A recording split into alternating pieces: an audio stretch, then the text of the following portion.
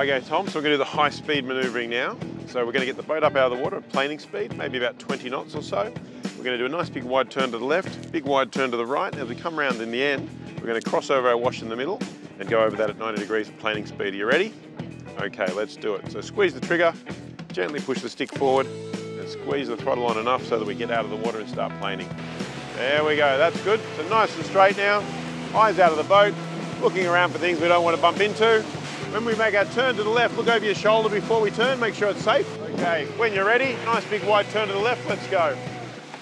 Come all the way around to where your wash line is here. So when you get to the little line of wash down here, then we'll turn right, okay?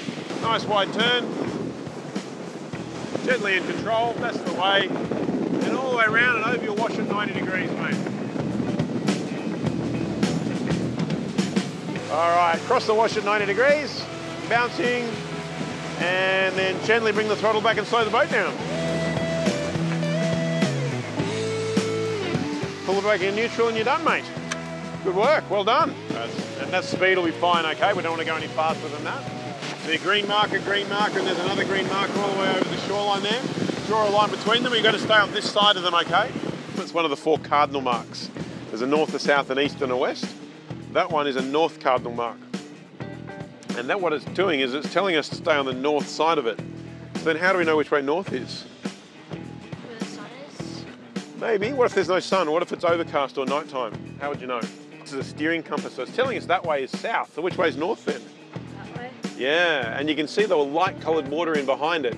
So you can say as long as we stay on the north side of that marker, we're in the safe water, right? They've all got black and yellow on the poles. And they've all got 2 black cones on the top, and they're in different shapes and configurations. You see in here, there's a red and black one. Could be a rock or a reef or a wreck or a sandbar or something right underneath it.